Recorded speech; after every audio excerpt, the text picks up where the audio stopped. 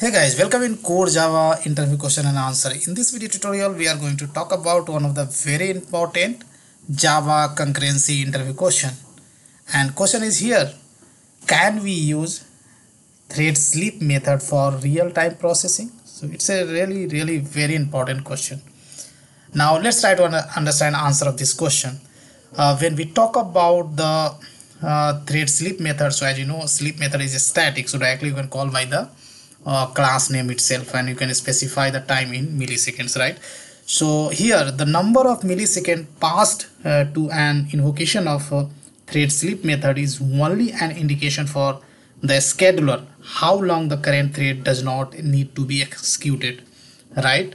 But when we talk about the real-time processing, then you should be very much aware about this method, right? You should not use this method in a real-time processing application, right? So reason is that it may happens that the scheduler lets the thread execute again in a few milliseconds earlier or later depending on the actual implementation. Hence an invocation of thread sleep method should not be used for real-time processing, right? So that depends on the basically JVM implementation, right?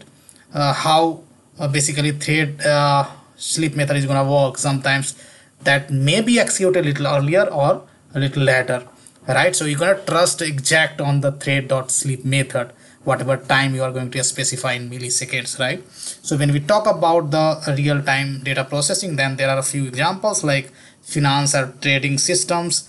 Then you want to track that satellites or medical diagnosis. This kind of app represents the basically real-time processing, right? So I hope you understood. This is really very important interview question, right?